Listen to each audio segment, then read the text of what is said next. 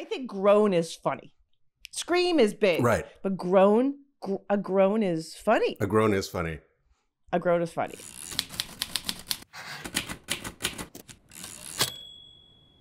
Welcome to Ophira Eisenberg, comedian, writer, radio host extraordinaire. What am I missing? Let's see. I'm also a mom. That's a job. Okay. Okay. Absolutely. I'm putting you in a tough spot because everyone knows nothing makes comedy better than explaining it. I know. And it's always the greatest thing when someone is like, let me explain the joke to you. It's like, Given that, I wanted to talk to you, a professional and master of your craft, about the decisions that you make in terms of the words you choose. I guess we'll just start here. A joke involving Beyond Burger. you know, Beyond Burger, that was just a product that fascinated me when I started reading about it when it hit the market, because one thing about Beyond Burger that supposedly makes it tasty is that when you cut it, it bleeds like meat. Okay, everybody? Which makes perfect sense to me because I've known a lot of vegetarians and vegans over the years who have said to me, you know, Ophira, it's not the meat that I miss so much, it's the murder. If only when I bit into a mushroom, it would groan and splurt a little blood, you know? If only I could watch an artichoke heart stop. When I was writing this joke, you know, I had the beginning part together, and I have so many iterations of this joke, but really, I was first trying to go with the idea, or it's a different product, Impossible Burger. And I loved the words Impossible Burger because there was so much fun to be had with that. That's a terrible name. No food should be impossible. I want to eat food that has a chance. You know, I wanted to do all these riffs on Infeasible Burger and Improbable Burger and Unrealistic Burger. But I found in the room, people weren't as familiar with Impossible Burger as they were with Beyond Burger. So then Beyond Burger, I was like, fine, we'll go with Beyond Burger. All of that stuff, trash, as you do in comedy. And then it came down to what vegetables should I pick that a vegetarian or a vegan might wish they could have a murderous kind of relationship with when they were eating. Mushroom I was always into. Mushroom I think is inherently kind of a funny... Fungus tends to be funny, let's be honest. Sure, I'll buy that. Fungi is funny. Then I was like, do you go specific with the mushroom? They always say, you know, specifics really bring something alive.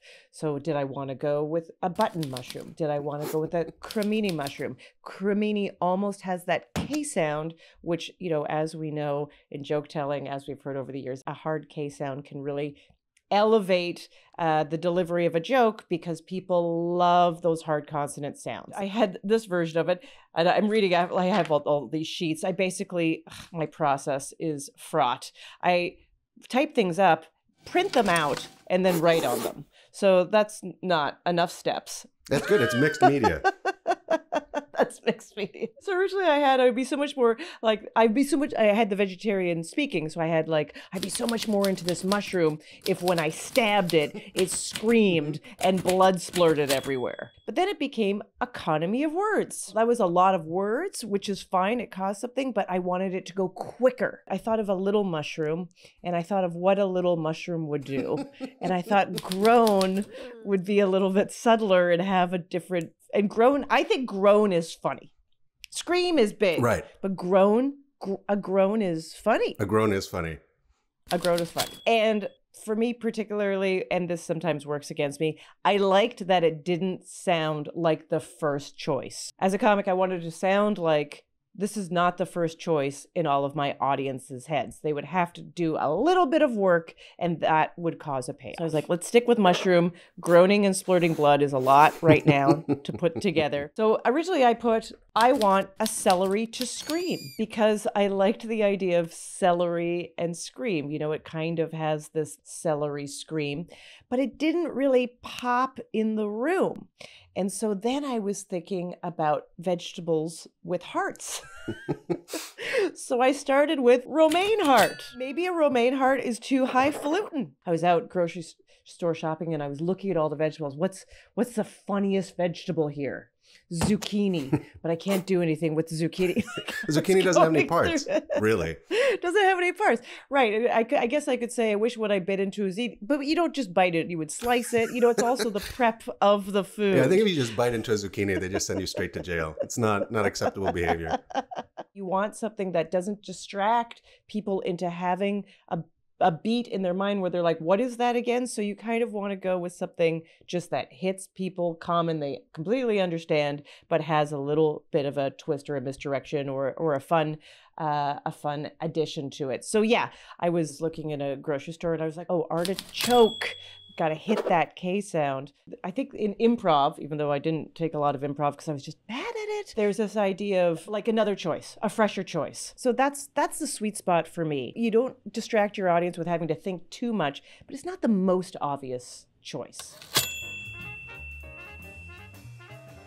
Anything you're working on now that people might be interested in looking up? I recorded a new comedy album, and it comes with a special, something you can also watch, a video, as they say, and it's called Plant-Based Jokes. Wow. All right. Wow. Really, really bring it all back home. Exactly. Yeah, it's my brand. These jokes, they are not impossible. Exactly. They are not improbable. They are just very, very undeniable.